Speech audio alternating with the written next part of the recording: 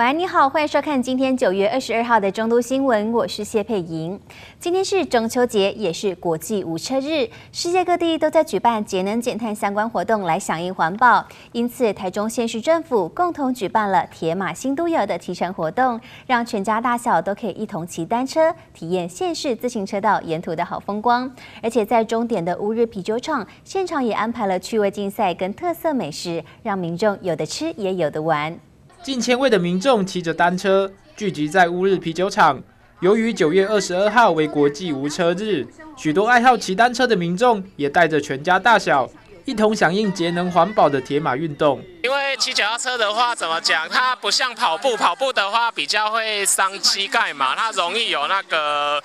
反作用力。骑脚踏车跟游泳一样，对身体的那一种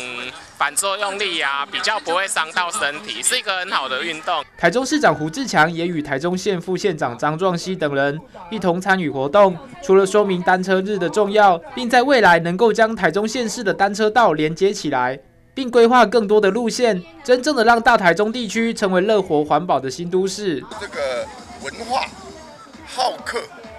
还有休闲观光，当然对于产业界，我希望，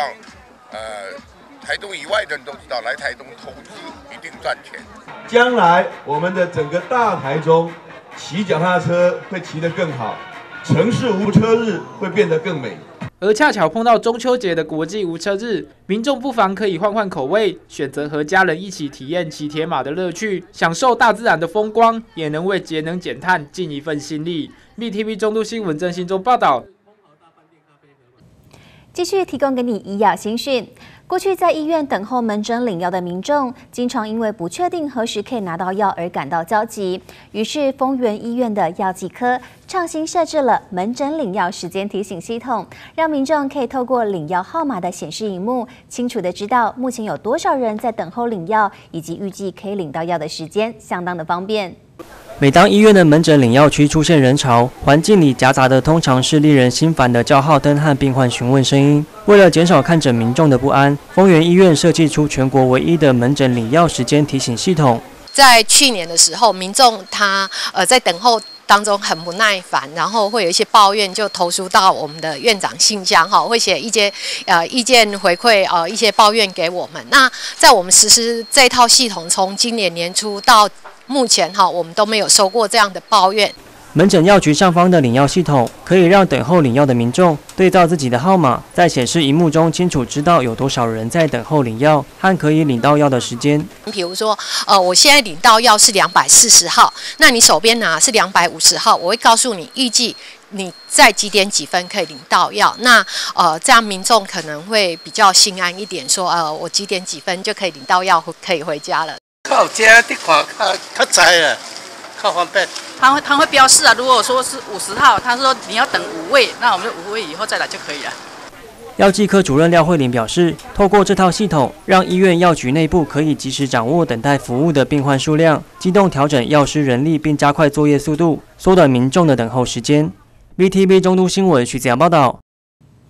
在梧栖镇的中七路跟港福路口路旁两侧各有一块1公顷大的草化岛，早期都被民众占用作为停车场。于是梧栖镇公所在今年的6月，针对这2个草化岛重新规划发包，预计会在年底完工之后，成为记录梧栖镇的历史文化，以及介绍太阳能跟风力发电的绿色能源环保公园。梧栖镇中七路往市区方向的港福路口，两侧路旁的草化岛长期都被许多的大小车辆当成了免费停车场使用。经过梧栖镇公所今年初的大力劝导，并于6月份设计发包，未来将把这2个草化岛规划成充满环保主题的意象公园。之前这2个草化岛就是有很多这个连接车，还有这个拖板车等等都在这边做违规的停放。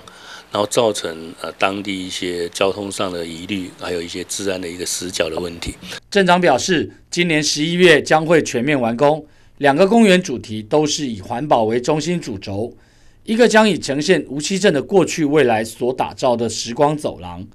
另一个公园则将以太阳能与风力发电为主轴的绿色能源教育为主。那在面对中南海这个区块，我们除了做绿美化之外，我们也是把它呈现一个时时间光朗的一个方式来介绍我们无期啊，来让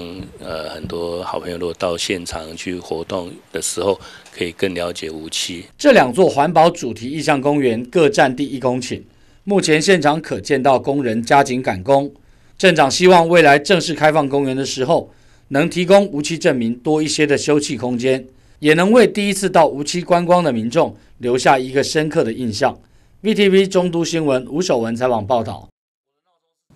在大坑风景区当中，有一座高120公尺的巨型风车塔，它是全台中市最高的一座地标。不但用竹子搭建而成，所用的材料也完全是废物利用，极具环保跟艺术。而这样的风车塔还会随着不同的季节跟节日做不同的装饰，这也代表着这里的十方启能中心的精神，鼓舞着所有与众不同的孩子。整座高120公尺、用竹子搭成的10方风车塔，也是全台中市最高的。跟随着微风吹起，竹片也叮铃当啷的作响。这座风车塔以环保概念为架构，还会随着不同节日或季节做不同的装饰。风车发电能源组，